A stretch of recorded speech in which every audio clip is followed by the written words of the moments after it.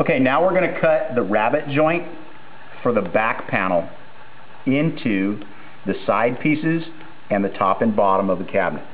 So this shows one that's already been assembled, and you can see how that's a little L-shaped slot that the back panel can fit into. We're going to use a router to create this. So I'm going to use a 1/4 inch by 3/8 inch rabbeting bit to create that back panel rabbet.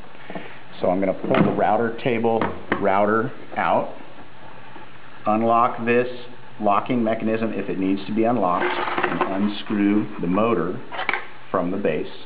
And now I'm going to install the router bit. When I install the router bit, I'm going to take the collet out here for a second, and I'm just going to clean all this excess sawdust out of the end of the router.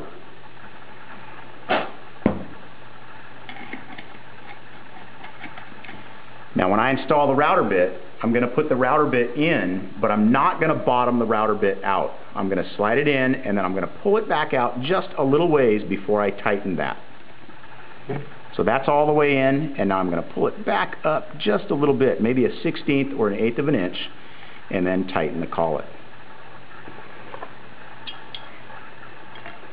Make sure you get the collet as tight as you can so that the router bit does not come loose while you're working with it. And now I'm going to put the base back on, and this is going to allow me to adjust my depth of cut. So now you can see the router bit is protruding above the surface of the table, and I'm going to use my steel square to adjust this for a 3/8 inch depth of cut. So right now, the carbide cutter, which is this part right here, is lined up with 3/8 of an inch.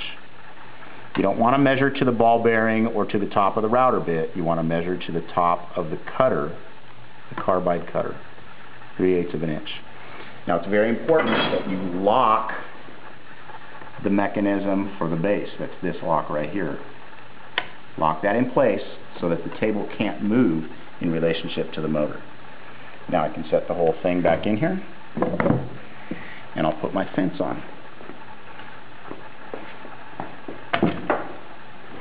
This is the router table fence, and I'm going to adjust the router table fence so that the carbide cutter at its maximum distance is 1/4 of an inch away from the fence.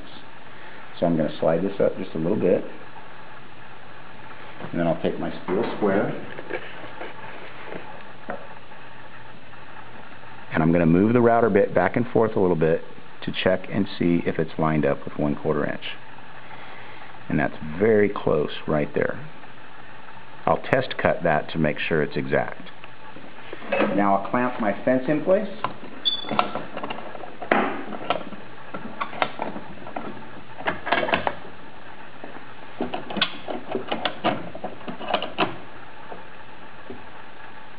And now I'm ready for a test cut. I'll plug the machine in.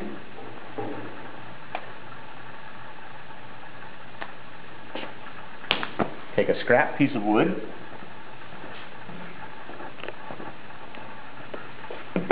And because the router bit is coming from the bottom of the table, I'm going to start on the right-hand side and work towards the left-hand side, because I always want to work against. Okay, so now I'm going to take a scrap piece of wood, and I'm going to test my router bit to make sure that the settings are correct. So here we go.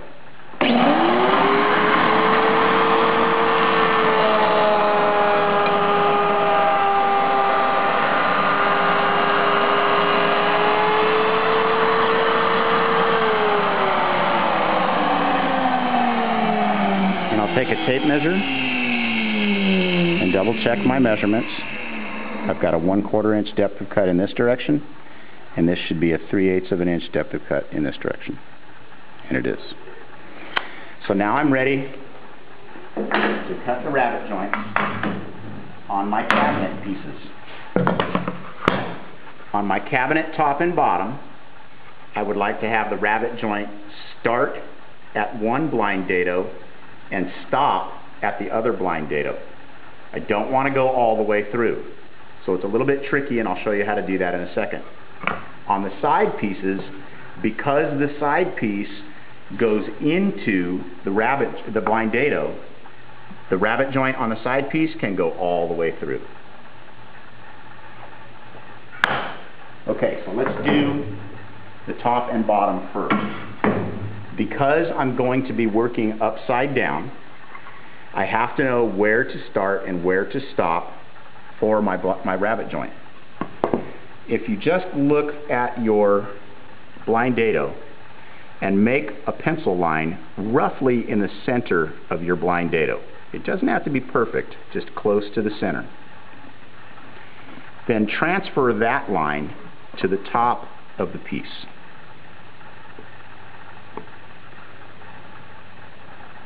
This gives me a reference of where to start and where to stop.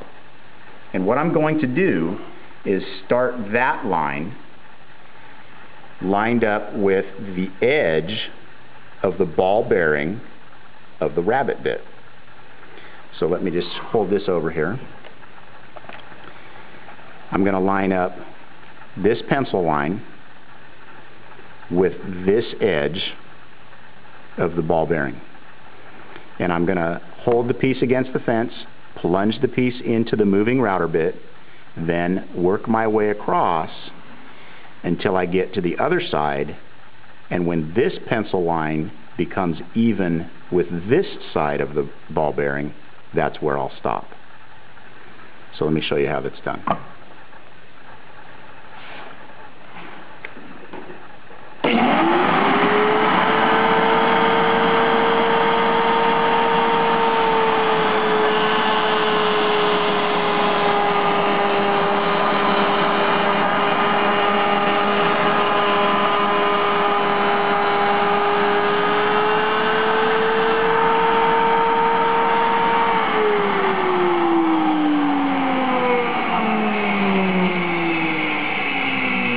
The result is that the rabbet joint stops about halfway into the blind dado on both sides. And that's what I'm looking for. I can chisel this out to make it perfectly square after I assemble the cabinet. Okay, now we're going to make the rabbet joint in the side pieces.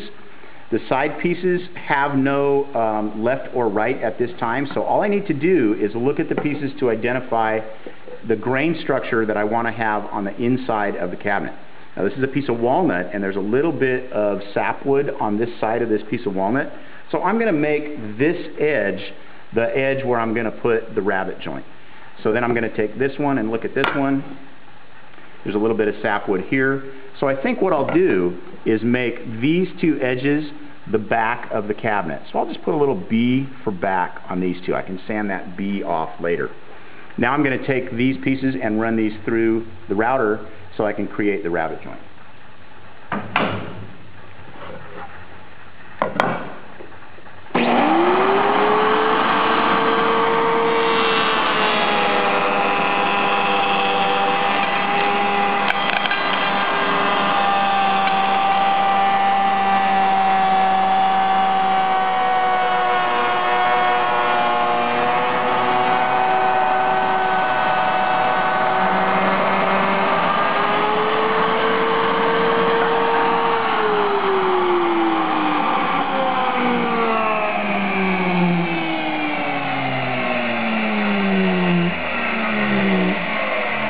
Now I noticed when I ran that through there was a little bit of chipping that happened right here, and I can feel a small bump right there. So I'm going to run this through the router one more time just to clean up the cut.